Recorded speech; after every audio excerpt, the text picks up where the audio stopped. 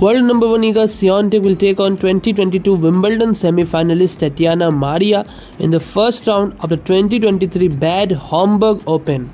During the hard-court season, Swiatek managed to win just one title, but at the French Open, she get another Grand Slam to her name.